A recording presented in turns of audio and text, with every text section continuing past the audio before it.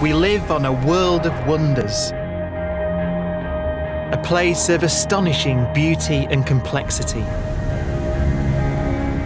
We have vast oceans and incredible weather, giant mountains and breathtaking landscapes.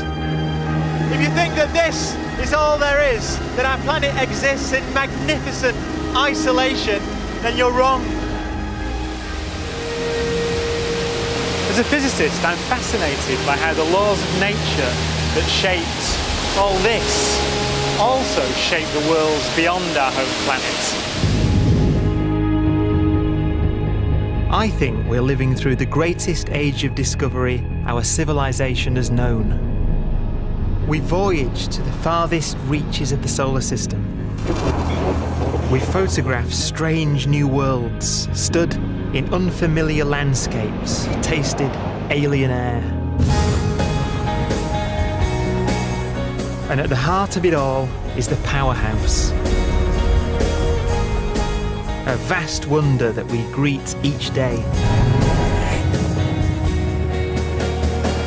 A star that controls each and every world in its thrall. Look at that! The sun.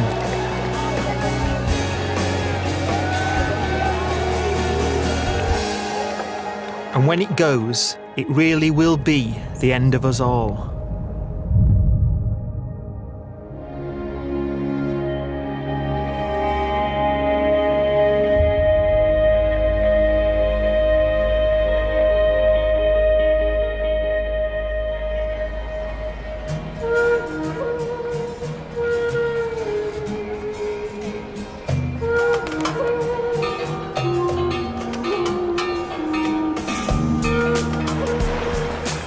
This is Varanasi. For Hindus, it's one of the holiest sites in all of India. Part of what makes it so special is the orientation of its sacred river as it flows past the city. This is the one place on the Ganges where you can bathe in the river on this shore and you can see the sunrise on the eastern shore. It's the only place where the Ganges turns around to the north, so you can do that.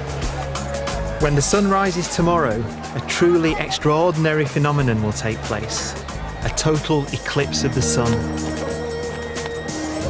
It's an auspicious occasion for a place that ancient Hindus knew as the solar city.